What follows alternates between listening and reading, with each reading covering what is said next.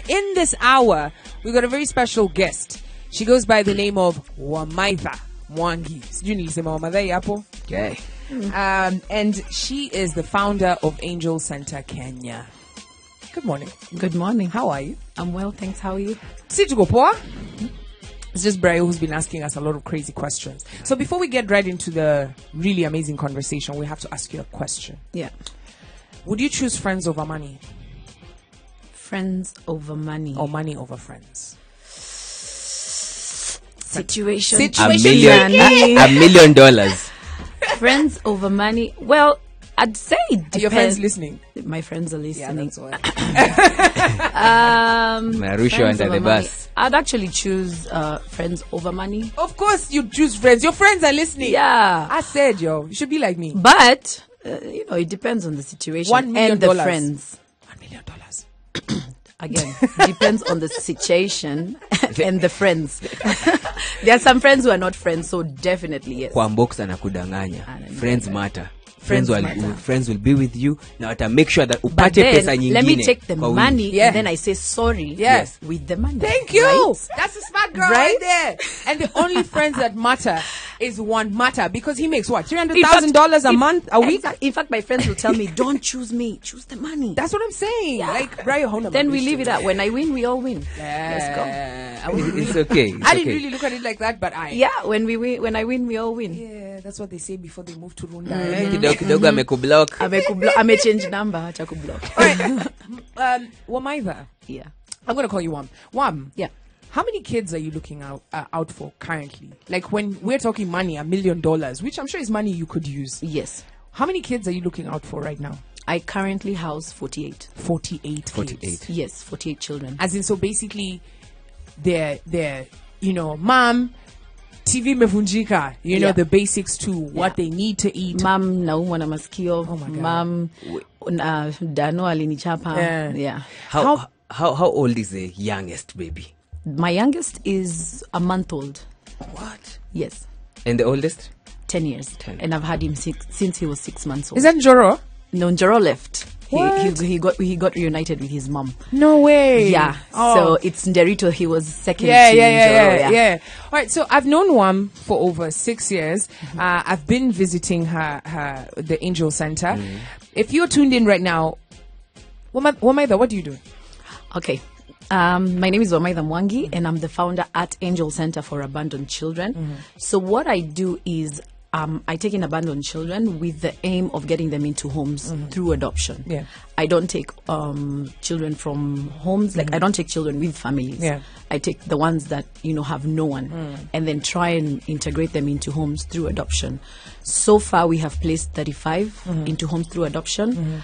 We've been running for 9 years. We turned 9 in July. Yeah. I started 2010.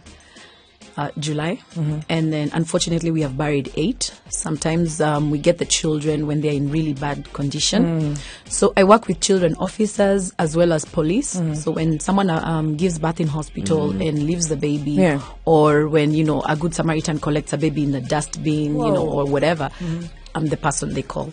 So I mean, right now you have 48. Are there situations where you're like, okay, I'm not taking that child? Yeah, we've had some situations. As I mentioned, we don't take children with families. So we've had, women call us talking about, I'm pregnant. I don't want this pregnancy. I've cosaned with the dad. Yeah. Take the baby. I'm like, that's not how we work. Like our service is for babies that need it.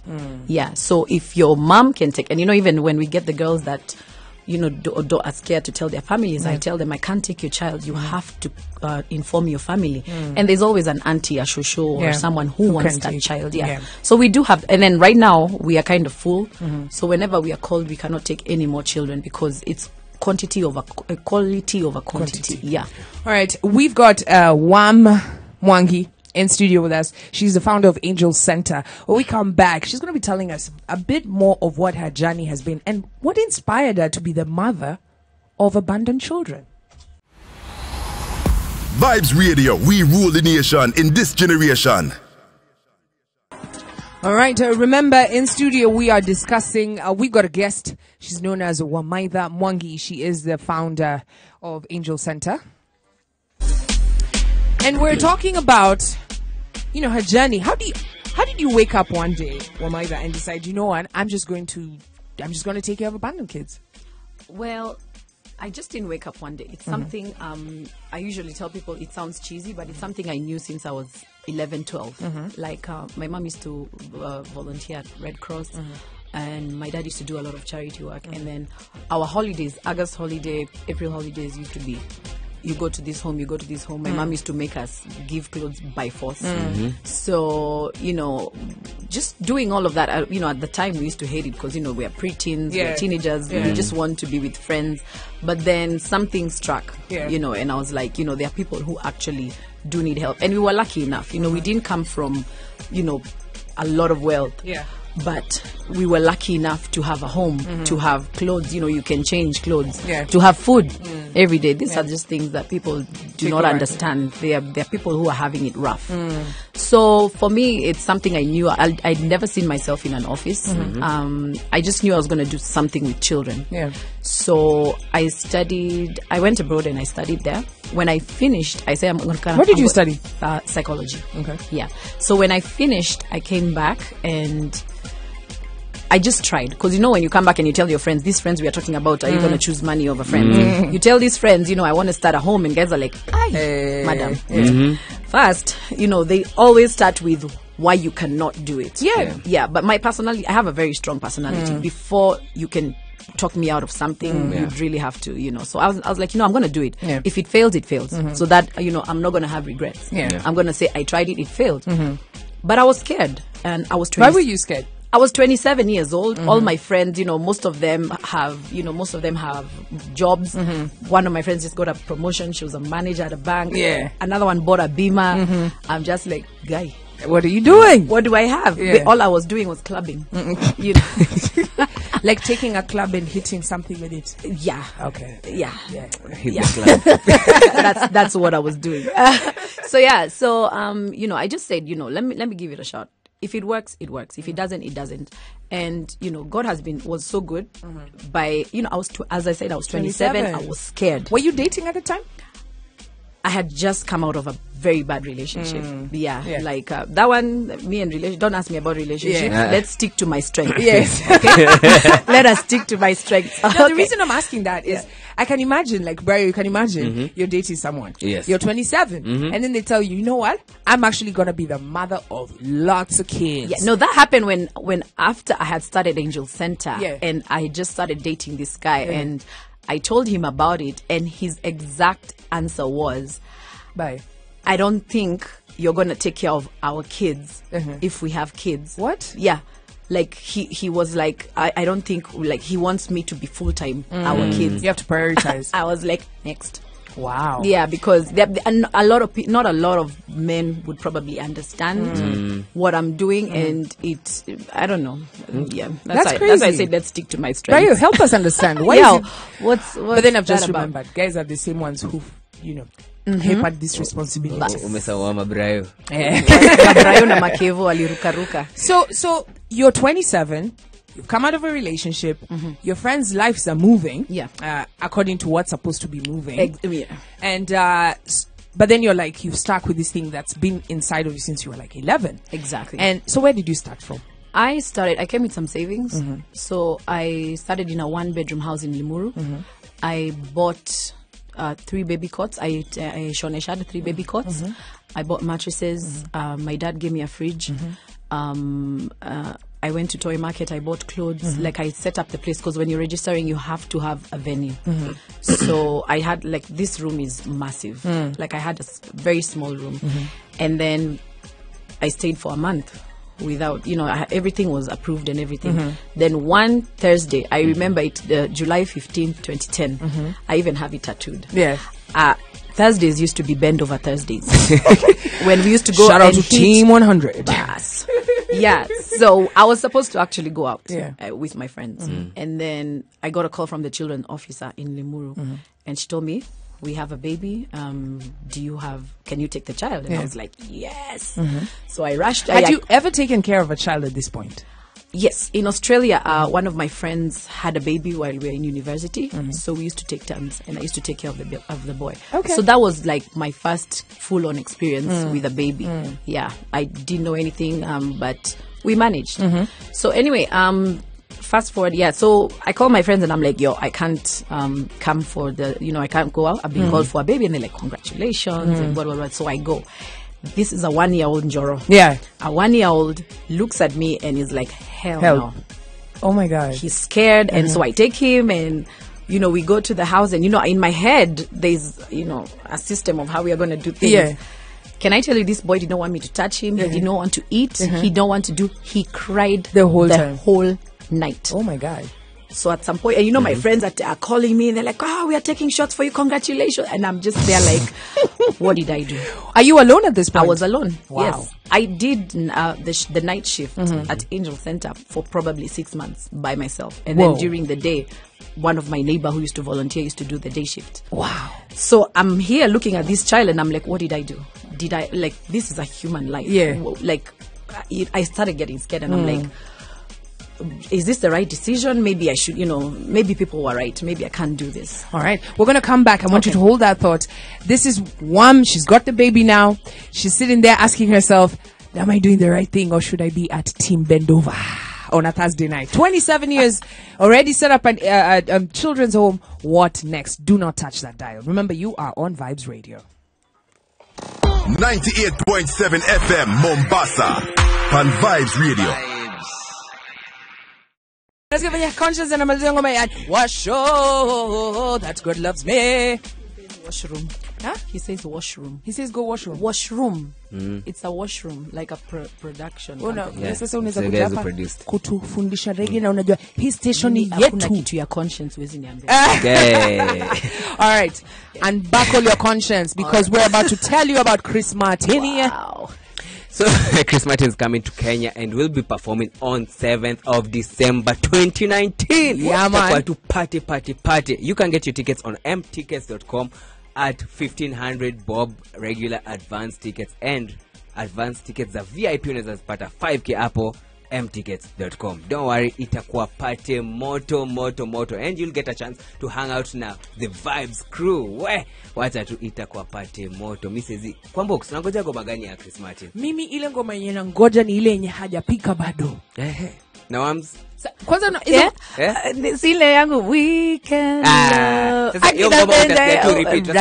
Baby on the treetop. Imagine that's my job. I love Chris Martin's ad-libs. Unajua sasa anasema Chris Martin hapo ndio mimi nakonga tu hapo hizo. Mimi kuna ngoma inaitwa Ex Girl. That's my best song.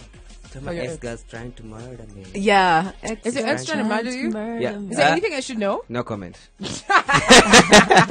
Listen, we have 29 minutes to 9 a.m. and we're hanging out with Wamaitha Mwangi. She's the founder of Angel Center. Now, Angel Center is a children's home. Is that the word? Children's home. Angel Center for Abandoned Children. For abandoned children. So you were before we took the break. This is 10 years ago. No. 9 years ago. 9 years ago, yes. You've gotten your first child. After sitting, preparing the house, ensuring you've gotten your licenses, now you're waiting for the council to hook you up with one child. And then, boom! Then Thursday night, you're supposed to be out with friends. Yes. 27-year-old Wam has met this, how old was he? 1 year. 1-year-old boy called Njoro. Njoroge, yes. All right. How did that go? It was horrible. How Fiji? Yeah, wacha nikwambie, I was scared. I was crying because I was like, this is a child that I've taken in, it's his life. So now I'm his sole, provider. Yeah. Wow. I know I'm his sole provider. Yeah. So that kind of scared me. And then, he wouldn't let me touch him. He wouldn't let me feed him. And this is like 2 a.m. I got him at about 6-7 p.m. This is 2 a.m. The boy he's still not eating. He hasn't eaten nothing. So for me, I'm like, okay, you're abusing this child. Just call the children officer and give the child back, and, just finish this story. Yeah. But then, so I prayed. And I was like, hey, God, you're the one who put this in my heart. Do something. Yeah. Let me tell you, I don't know what happened. Yeah. Akalala. When he woke up, I had milk because I didn't sleep. Yeah. Like that night, I was jichonyanya. I was like this. Yeah. When he woke up, I offered him some food. He ate.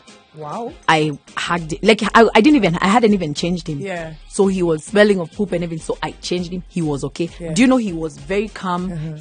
It was so beautiful. And now that's when I started crying. Because I was like, oh my God, I did it. I did it. So in the morning, the other lady came. Yeah. So, that's how it went. And, it really encouraged me. 4 days later, I got 3 newborns. What? Like, I got a 1-day-old, 2 1-day-olds, and I think a 4-day-old. At this point, you're not like, maybe I've taken more than I could chew. Yes, because now they start crying in unison. Okay. I'm by myself. So we were just 2 people. And I was doing the night shift, and then my neighbor who was volunteering was doing the day shift. So at night I'm just like, what is going on? But somehow, let me tell you, the brain adjusts. Yeah. Somehow we did it. Yeah. We did it somehow. And, so just to draw a picture for the listeners. Yeah. So at this point, your neighbor comes in. You have 4 kids in the house. 1 is 1 year. Yes. And then you have 3 who are under the age, newborns. Yeah.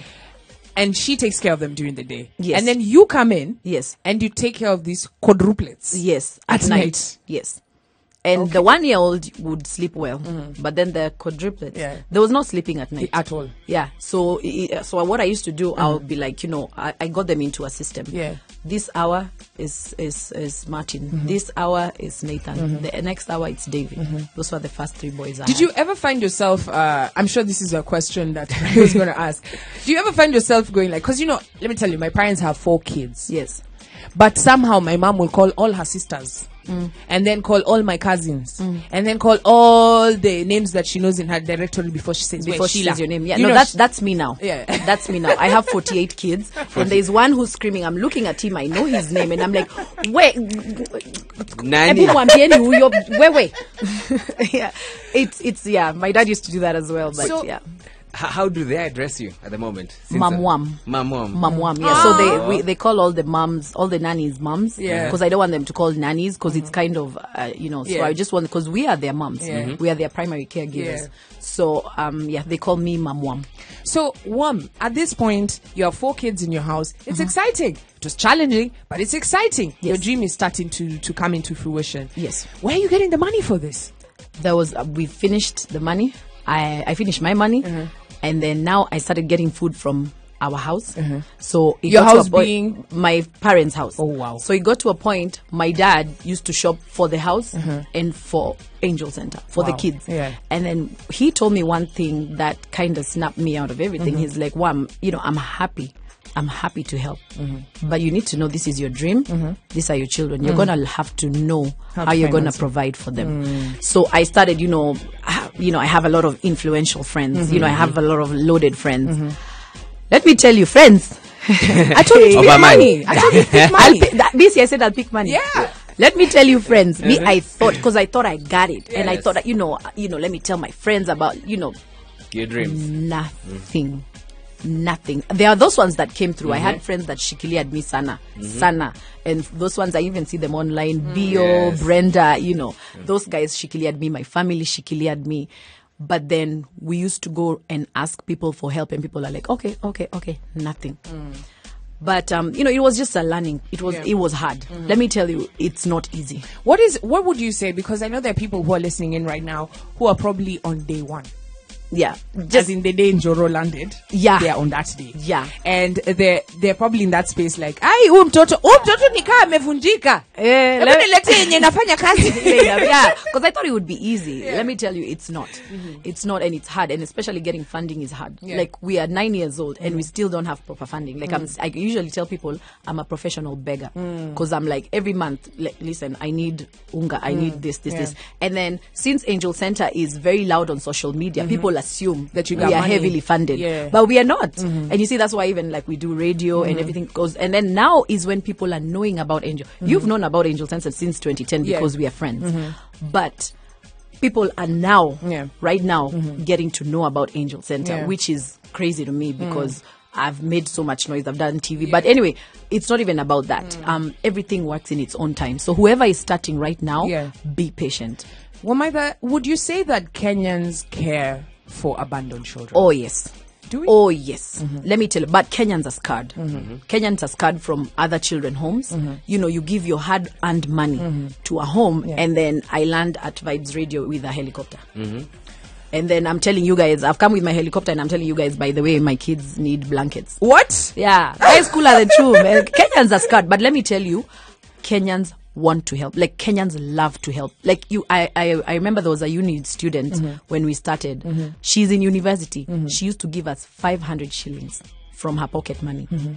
You know how crazy that is for a university student? There's so much that she's... That was crazy to me. That was crazy to me. But you see, and then there are other people who even, they don't have anything, but then they volunteer their time. Kenyans want to help. It's just that there's that trust issue.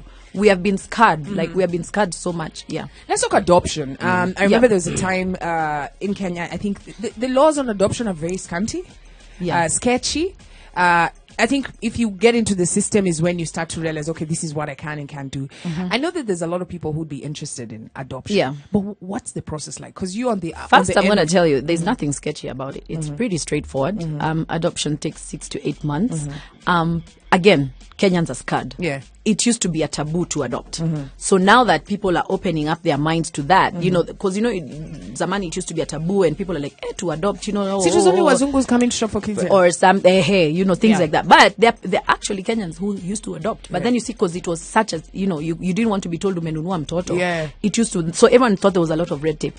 It's pretty straightforward. But you why, want why does it take all this time, 6 to 8 months? Good things, everything good takes time. Lakini Everything good takes neza pata 3 months. Listen, you're not buying a car.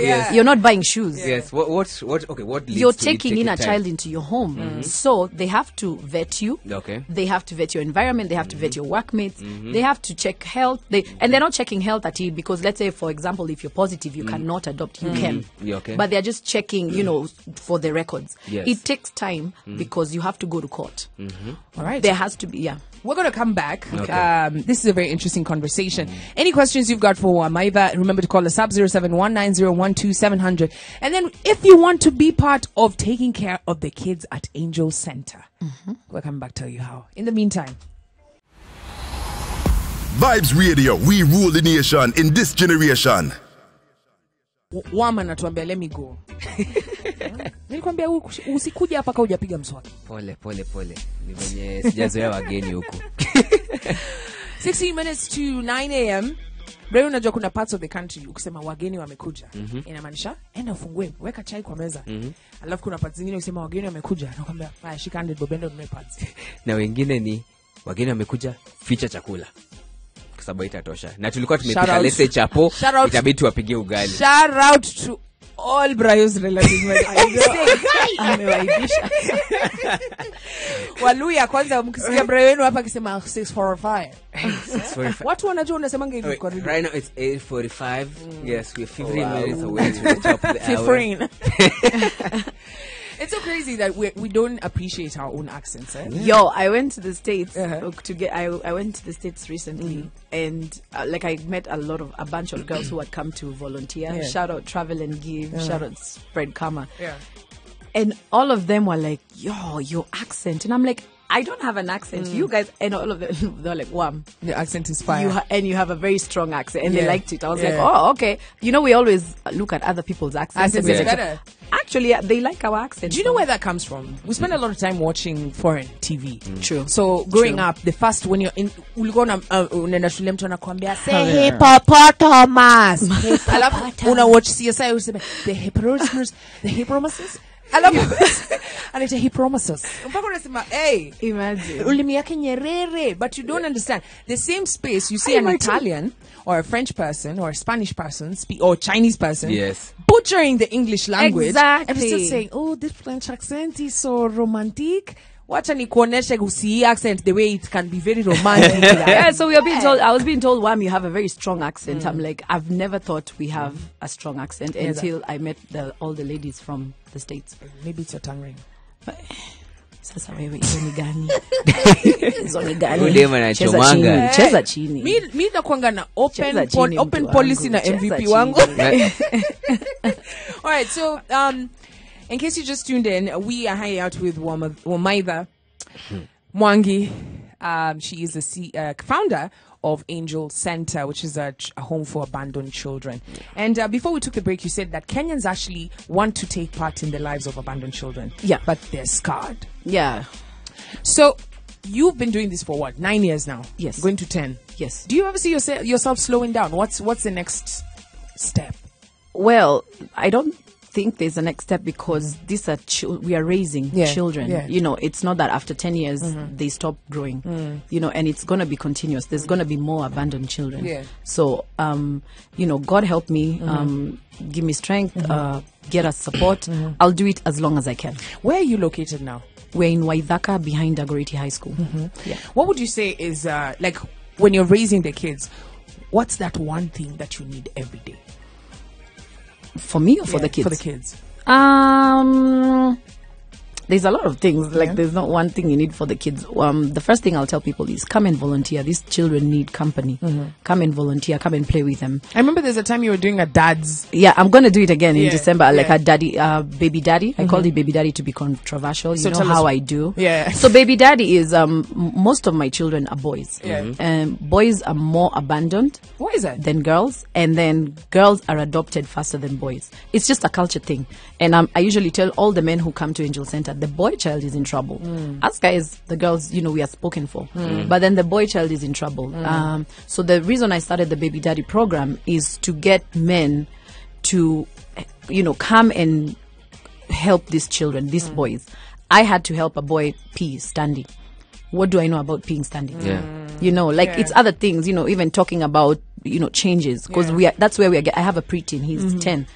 So he's going to be, you know, experiencing changes soon. Yeah. So what am I going to tell him about those? So for me, what the program was to get men to come, you know, even to come with their sons and just involve these boys, you know, talk about what you guys talk about, you know, throwing stones and whatever.